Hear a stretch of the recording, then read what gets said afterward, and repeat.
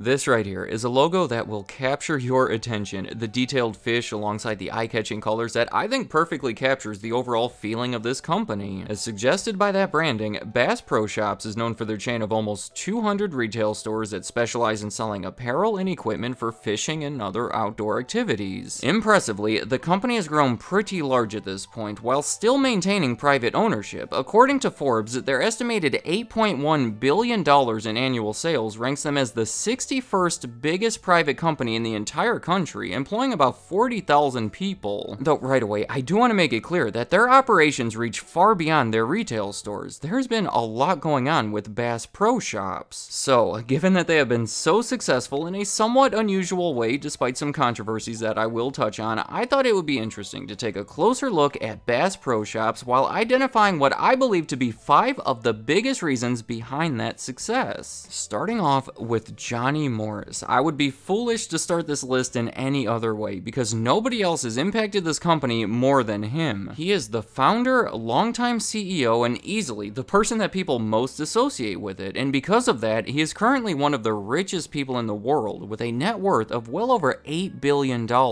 If you go into one of the stores, you will almost certainly be able to find his signature on some of the labels and a photo of him fishing with his father. It's kind of like a way to honor him because at a very young age, Johnny's father got him involved with fishing in a big way. The family lived in Springfield, Missouri, where his father operated various businesses, including some dry cleaners and liquor stores. Well, Springfield is not incredibly far from Lake of the Ozarks, widely known as one of the best places for bass fishing. By the time Johnny was in his 20s, bass fishing was becoming increasingly popular, and he started doing it professionally. Now, when you are that serious about fishing, like with most activities, you need to get some high-quality, advanced equipment for it. I am talking about specialized lures and tackle, but back then, a lot of that stuff was tricky to find. In short, he realized that the supply for it was far lower than the demand, and that presented an opportunity. To take advantage of that underserved growing market, he took out a $10,000 loan that his father had to co-sign and used that money to rent a U-Haul trailer and travel around the country in search of some of that top-notch fishing equipment. He bought a bunch of it using his fishing experience to predict what would be most attractive to the fishermen in his area, brought it back to Springfield, and sold it at the back of his dad's liquor store where he was given 8 feet of shelf space. Clearly, nothing spectacular at first, but I think that's what makes it so inspirational. Starting with very little, Johnny Morris was able to take something he was passionate about and turn it into a multi-billion-dollar business. I mean, that is the dream, right? That's what so many of us aspire to do, and he was one of the few people that was able to figure out how to make it happen. My next reason behind their success is specializing. Remember, it was the lack of specialized fishing gear available that motivated him to start selling it in the first place, and that is how the company grew. Once a fisherman bought a unique item at the back of that store, his friends would be curious where he got it, he would tell them, and word would spread pretty fast that way. It wasn't long before people were calling him from all over the place asking about his selection, and Johnny was able to communicate with them pretty effectively, being an avid fisherman himself, so he started gaining popularity. After about 3 years, he started a mail order component to the business so he could more conveniently serve a greater area of customers. He did that by mailing out 10,000 copies of a 180-page catalog that featured 1,500 items, many of which were hard to find. In the beginning, he was just using part of his father's warehouse as a distribution center, but it grew into a more professional operation, eventually reaching millions of people. Today, Bass Pro Shops has expanded well beyond that catalog in many different ways, but it is still all about the outdoors. All of the stores have a major outdoor theme with wood and animals and plants, and sell almost exclusively outdoor-related items. It is a specialty store that truly does stand out from at least any other store that I have been to, which is actually my next reason behind their success, the way that they stand out. Entering the 1980s, with the catalogs being so successful, Johnny Morris felt that the customers would appreciate a location where they could physically investigate the merchandise. It can be hard to know exactly what you're getting by just looking at the photos and descriptions in a catalog. Plus, for over a decade, their only physical retail presence had been that original liquor store, so it made sense to open a large retail store in Springfield that sold a wide selection of unique outdoor merchandise. That store was appropriately named Outdoor World, but it wasn't just a retail store. That Outdoor World practically evolved into an extravagant 300,000 square foot theme park for people who like the outdoors, complete with a fishing pond, shooting ranges, an auditorium, and so many other attractions. They currently claim that it is visited by 4 million people each year, making it the most popular tourist destination in the entire state of Missouri. By the late 1990s, they had started opening more of these retail/entertainment destinations in strategic spots around the country. I mean, people drive for hours to get to these stores, almost like a Disneyland type thing. Johnny Morris has actually been referred to as the Walt Disney of the outdoors. That is quite a title, but may be appropriate considering that they claim that Bass Pro Shops are among the top 5 tourist destinations in 5 different states. Bass Pro Shops have also been successful through diversifying. We have already seen it to an extent in the way that it became a catalog and then a chain of retail stores, but how about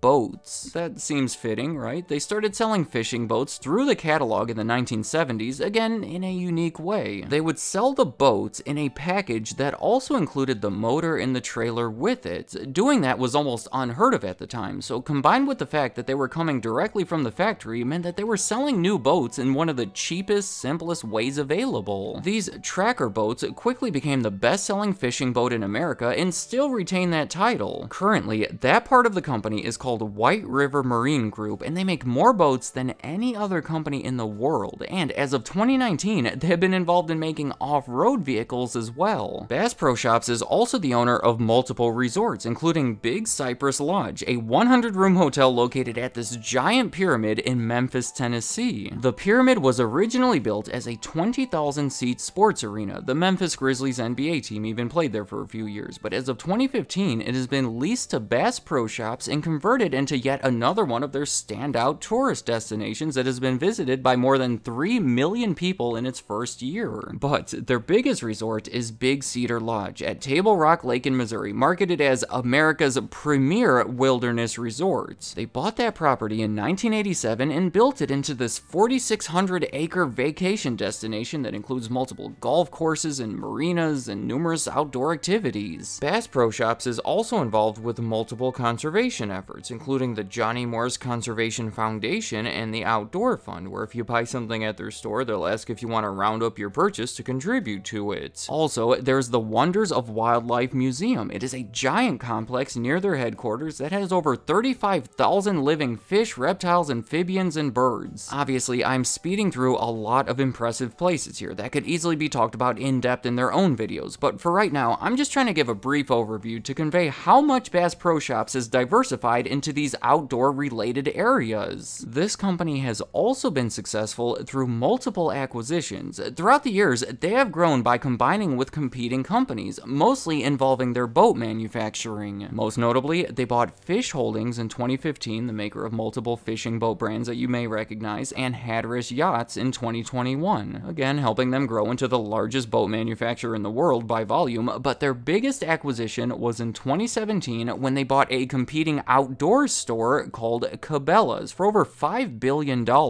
I think it's amazing how Cabela's has such a remarkably similar evolution. In 1961, Dick Cabela spent $45 to buy 2,800 fishing flies, sold them in sets of 5 through an ad in the newspaper, and worked with his wife at their kitchen table to put them together and mail them out. That was a lot of work to make less than $100, but the real value in it was the mailing list that they started. They used it to start a catalog business selling outdoors equipment that, much like Bass Pro Shops, evolved into a chain of large destination retail locations. Cabela's became known for their impressive in-store displays featuring replica mountains with wildlife. Potentially the biggest difference is that Cabela's has had more of a focus on hunting, whereas Bass Pro Shops has emphasized fishing. But by 2017, Cabela's and Bass Pro Shops were a similar size, 82 stores compared to 95. Both of them were generating around $4 billion in sales a year, so the acquisition essentially helped Bass Pro Shops double in size. Ever since, they have maintained and overlapped the branding for both companies. So there you have it. Bass Pro Shops is a uniquely successful company, and those are what I believe to be 5 of the biggest reasons behind that success. However, before I wrap up this video, I feel like I should acknowledge that this company has been controversial, and most of the controversy is exactly what you would expect. They do sell a variety of firearms, one of the biggest sellers in the country as a matter of fact, which in itself is a debated issue. Maybe you remember this in 2012 in a movie theater in Colorado. There was a tragic event that I'm hesitant to even talk about right here, but it is relevant because Bass Pro Shops received a lot of negative attention from the fact that some of the weapons used in it were legally purchased at one of their stores. Also, potential discrimination when it comes to hiring employees. In 2017, without admitting guilt, they agreed to pay over $10 million to settle a lawsuit with the U.S. Equal Employment Opportunity Commission. And finally, on a lighter note, they were also involved in a class action lawsuit where they were accused of not properly honoring a lifetime guarantee that they advertised on a sock that they were selling. Seemingly a humorous issue, but it did bring their marketing into question. Let me know in the comments, what do you think of Bass Pro Shops? I imagine if you're into fishing or other outdoor activities, this has to be one of your favorite places. I mean, what else can you ask for? Also, I'm curious about what you think of these founders. You might not approve of Johnny Morris or Dick Cabela in some aspects, but you have to admit, those are some inspirational stories. Honestly, they're some of the biggest successes in business that started from some of the smallest beginnings. I always think it's cool to hear about something like that. So any other thoughts you have about Bass Pro Shops or Cabela's or anything else I talked about in this video, including that fish logo, leave them in the comments. I'd like to hear what you have to say.